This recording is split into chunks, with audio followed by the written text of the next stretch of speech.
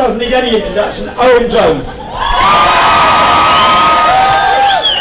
Friends, sisters, brothers, what a beautiful show of solidarity, of unity and defiance against racists and fascists and Islamophobes and anti-Semites.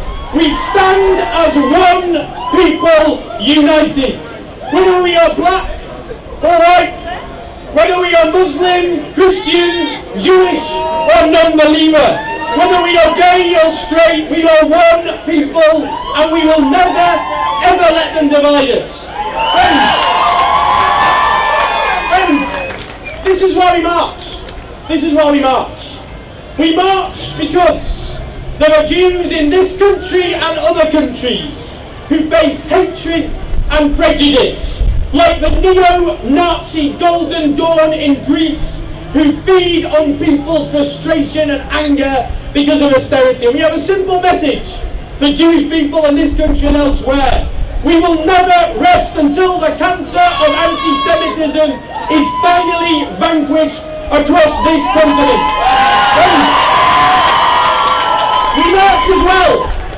We march as well because of the hatred, the bile, the discrimination directed at our Muslim sisters and brothers. Islamophobia fanned by the far right like the English Defence League. Islamophobia fanned by mainstream politicians like UKIP and other parties as well. Islamophobia fanned by a mainstream media which stigmatises and attacks our Muslim citizens. And again, we have a clear message. We will not rest. We will not be silent until all forms of Islamophobia are finally buried on the rubble of history. We will defeat anti-Muslim prejudice. And we march as well. We march as well because of a constant, relentless, ruthless, cynical attempt to redirect our anger at all the injustices in society away from those with power to the immigrants down the road instead. There is not enough council housing in this country because politicians haven't built it. The wages are too low because we don't have strong enough trade unions for the anti-union laws. There are a lack of jobs because politicians strip those jobs from our economy. It wasn't immigrants who are responsible, it's the powerful we need to be taking on. Because they tell people that if you can't get an affordable home or a job or you can't get a proper wage, then you should turn on your neighbour. But I will tell you this, it was not Polish fruit pickers who plunged this country into economic disaster. It was not Nigerian nurses either. And it certainly wasn't Indian doctors. It was the bankers at the top who plunged this country into economic disaster. The tax dodgers who refused to pay £25 billion of money each year as our services are trashed. They're responsible for the mess this country's in. The poverty-paying bosses who don't pay a decent wage for millions of workers. Let's stop turning on each other, stop scapegoating immigrants, and take on the powerful who are responsible for the mess that this country is in. But friends, finally, this is why we march.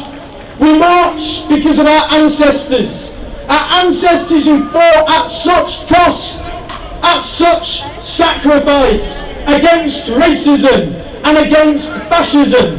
Like those who marched in Cable Street against Oswald Mosley's black shirts. Like Blair Peach and others who were killed as they fought against racism. And like those who lost their lives in the fight to vanquish Nazism and fascism. We stand on the shoulders of giants. We owe it to our ancestors to never, ever give up. So friends, we have a clear message that we stand in solidarity with each other, that we won't turn on each other, but we will hold the powerful at the top to account for what they have done.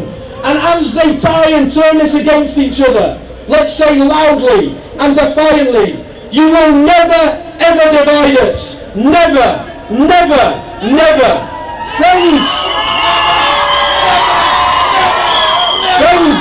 have hope, have courage, have determination. Let's show the same determination of our ancestors. We will march until we are victorious. We stand together, we fight together. Friends, we will win the battle against racism together. Solidarity.